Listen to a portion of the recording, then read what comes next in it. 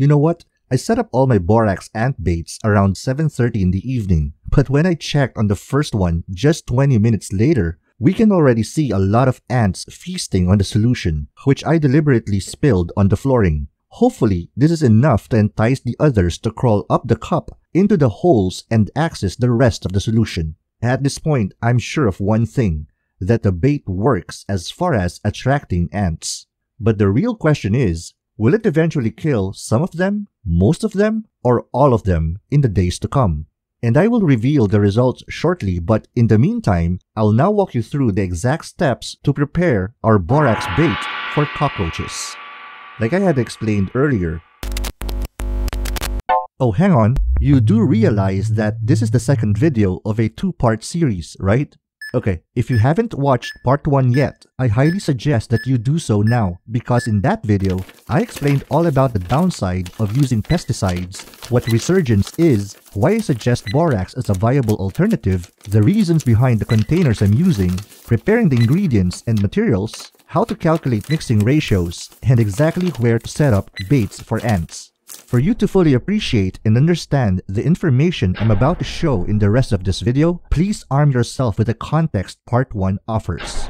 Don't worry, in part 1, I've included a link at the end of that video and in the description that will lead you back here in part 2.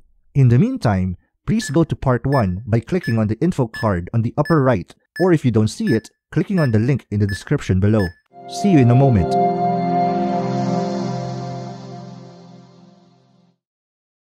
Okay, welcome back to part 2. You ready to continue?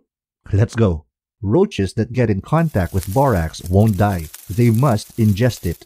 But borax will stick to their legs via static electricity. Later, once they've returned to their hiding place, they will groom or clean themselves by eating the white powder. And since roaches also groom one another, they effectively spread the poison across their entire nest. However, like ants, roaches are not attracted to borax. But did you know the top 5 food sources that never fail to draw them in? They love cheese because it's rich in protein and fat. They love grease because it's also high in fat. They love meat because it's a great source of protein. They go crazy over starch found in bread, potatoes, and even in cardboard. And finally, they are most captivated by, wait for it, sugar. They can smell it from anywhere. So we're still gonna mix sugar and borax to create our bait. The good news is, we don't need to mix them in water because we need our bait to be dry. An even better news is that the mixing ratio is much simpler. 1 part borax and 1 part sugar. So if I want to fill up 10 40 milliliter cups, which total 400 milliliters, then all I need is to divide that total by 2. 200 milliliters of borax and 200 milliliters of sugar. The important thing is to really mix the 2 ingredients evenly, so that for every particle of sugar that sticks to their legs or that they ingest, a particle of borax comes with it. And once we see the borax and sugar hardly distinguishable from each other, we pour the mix into our specimen cups. I then lightly tap each cup against the table to dislodge lumps and flatten the surface evenly. Now, we set these cups at strategic places around the house. By the way, notice that I didn't bore any hole around these cups nor cover them.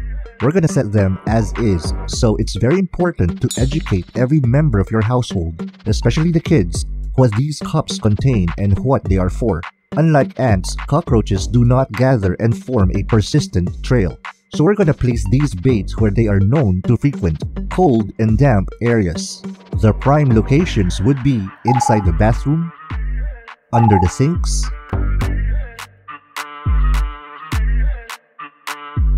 above the sinks,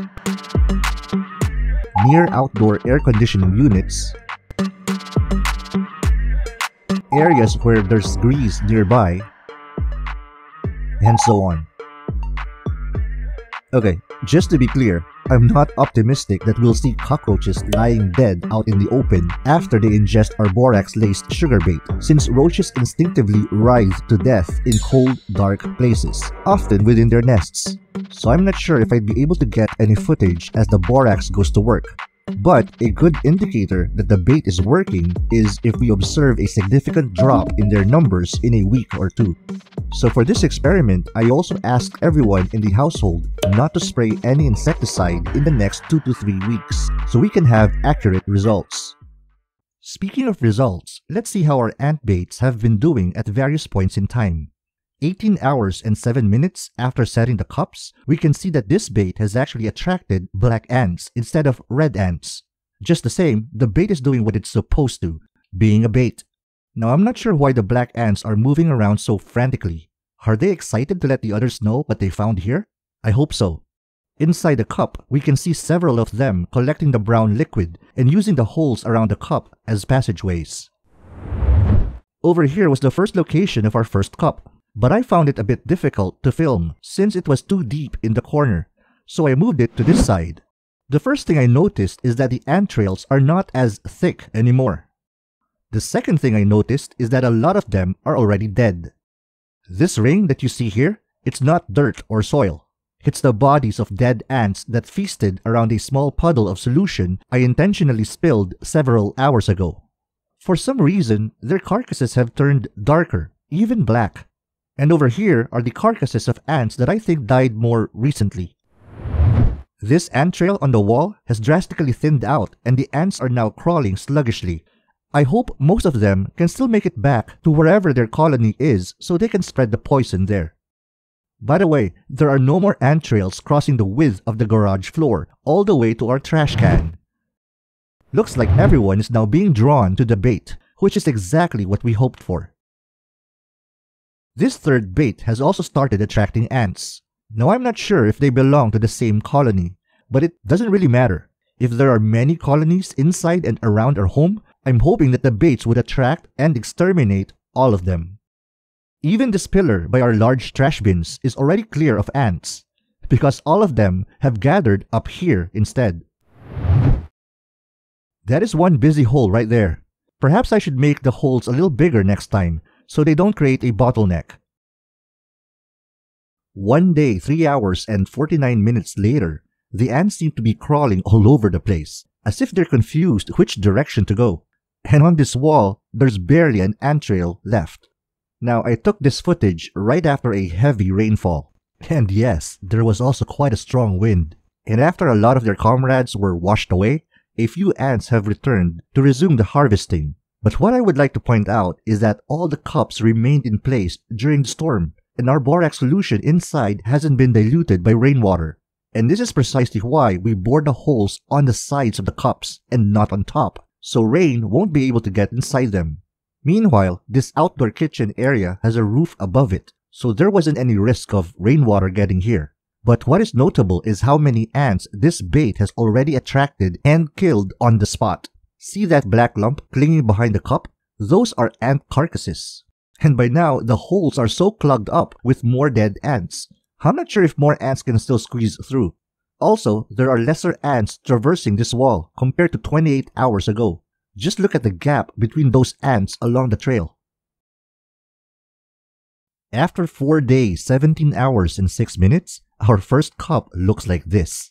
I'm actually surprised that some ants are still at it, despite the fact that they have to squeeze through dead bodies when passing through the holes. What's also interesting is that there are considerably few of them left, and they look more confused than ever. Oh, hang on. Some are back at our trash bin. Is the bait losing its attracting power? Meanwhile, this cup is beginning to collect more dead ants inside and around it. Over here, some ants had taken refuge underneath this can of bird feed, but eventually died too. For the last 3 months, hundreds of ants were always squeezing through the can's lid and harvesting the bird feed inside. But that all stopped when we placed this bait nearby. Either they found this bait more attractive, or they have grown too weak to harvest food from the can. This bait is still doing its thing. At first glance, its kill rate might not look impressive, but wait till you see this. This steel support that the ants have been using to crawl up the concrete roof tiles is now peppered with hundreds of ant corpses. Down below is where our biodegradable trash bins are located, and in the past, this was one of the most ant-infested areas despite regularly spraying it with insecticide. Today, resurgence is no longer an issue. And on this wall of our dirty kitchen, I can now count with my fingers the ants that are still on it. This bait has done a remarkable job in reducing their numbers, so much so that its 4 holes are now completely blocked by dead ants. Whenever this happens, it's as simple as washing off the sides with running water and tapping it a few times to dislodge the ant clog from the holes. This way, we'll be able to restore the bait's effectiveness and efficiency. Just the same, I think it's a good idea for me to make the holes a little bit larger next time. And after 9 days, 17 hours, and 42 minutes, it is now indisputable that our borax ant baits work. I won't even provide you with commentary. I'll let the results speak for themselves.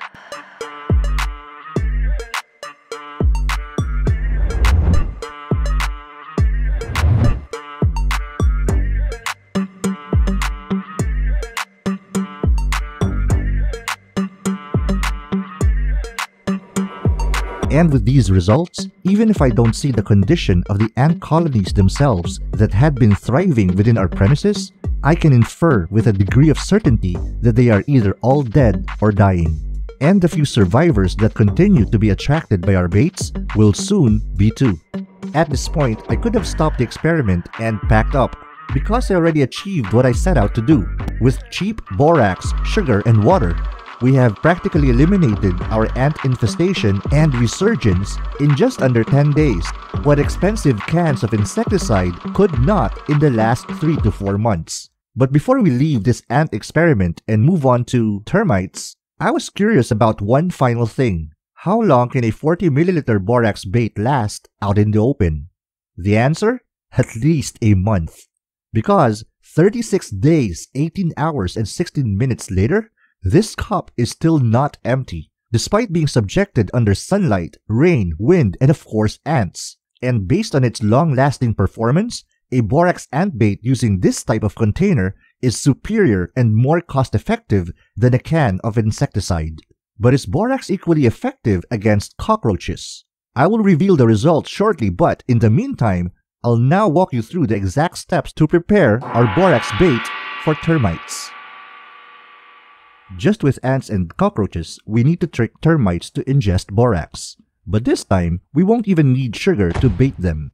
Instead, we'll apply borax to the most likely reason why they infested your home in the first place: wood.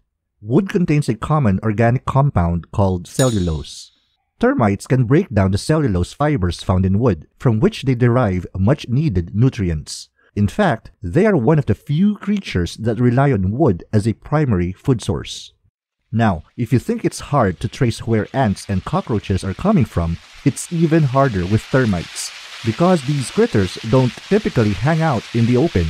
Instead, they burrow deep into wood and build passageways, eating the material from the inside out. Therefore, it's highly suggested that the concentration of borax solution should not exceed 2%. This much smaller dosage is critical probably because termites have a weaker constitution against borax, even if they are relatively bigger than ants. We don't want to kill them too fast too soon. In other words, they must have just enough strength left to return to their colony and contaminate their queen with the borax poison. Remember, if you get rid of the queen, then you get rid of the entire colony. Okay, 2% borax in water translates to 1 part borax and 50 parts water. And the easiest delivery method is through a spray bottle. So, if I wanted to mix borax and water in this 600 milliliter container, then it would be 12 milliliters of borax and 588 milliliters of water. Now, my 50 milliliter measuring cup is way too big to eyeball 12 milliliters of borax. So instead, I'm going to use a tablespoon. Using an online converter like inchcalculator.com, 12 milliliters is equal to 0.811 tablespoon, or about 3/4 of a tablespoon. Then we pour in our 588 milliliters of water and mix thoroughly. Just use water at room temperature here. While you can use hot or boiling water, do not pour it directly into the bottle because the bottle might explode in your face due to water vapor pressure trapped inside. Because now, you need to shake the bottle to completely dissolve the borax. And that's it. All you need to do is spray this solution on any wood surface in and around your home. and the order of priority should be: first, any area where you have spotted termites or their actual colony. Second, any area where you have observed decaying wood or surfaces with tiny pinholes or exit holes. And third, any area where wood is exposed to the elements. But this is as far as I can take you in this video, since I don't have any results to show you, even if I wanted to. Why? Because we simply don't have termites within our premises. The best I can do is suggest watching other YouTube videos that show actual results of borax being used against termites. There are tons out there. Just the same, if you do have a termite infestation right now, this 2% solution can do wonders in just 3 to 7 days. I'd say those are still impressive results for something so cheap versus a 12,000 peso professional pest control service. Speaking of results, let's see how our cockroach baits have been doing at various points in time. 3 days after setting the cups, we saw no change in the number of cockroaches scurrying around in different areas at different times in the day. If anything, they seemed more brazen than ever. Maybe they haven't discovered the baits yet? It was only after 5 days we observed a significant drop in their numbers. At this point, we were lucky if we spotted 1 or 2 throughout the entire day. And what's weird was, half the time, we only saw young roaches or nymphs. Could the adult roaches be already dead in some cold and dark hiding places? And now the smaller roaches are forced to come out in the open and look for food themselves? By the 10th day and onwards, there was 0 cockroach inside and outside our home. At this point, I could already infer that the borax baits were doing their job because of 3 intersecting facts. 1. We have not sprayed insecticide, not even once. 2. The borax and sugar level in most of the cups were going down over time, so something must be consuming them, well, aside from ants for this particular bait. And 3. The number of cockroaches we observed daily went from a lot all the way down to 0. But I wasn't satisfied with the absence of roaches as the evidence to conclude that borax works. I wanted to capture on video a dead roach I can visually link with the baits. And after 16 days, 18 hours and 31 minutes, I hit the jackpot. Indisputable proof that this roach was killed, well, in the process of being killed, by the borax bait right beside it. And it even took a dump in the cup. Now, whether it was before, during, or after consuming the content, who knows? And it wasn't a fluke, because even after 26 days, 21 hours and 50 minutes, the borax baits are still half full and literally stopping cockroaches dead in their tracks.